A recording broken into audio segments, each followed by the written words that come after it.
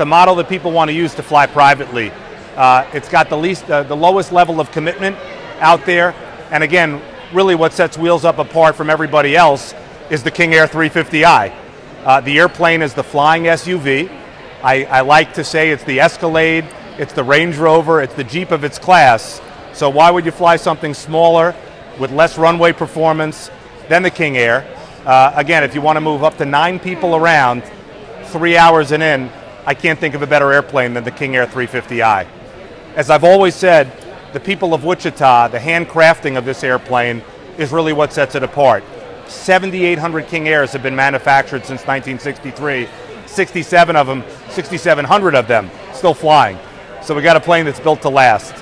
Our membership, which is now all over the country, they're in love with the airplane.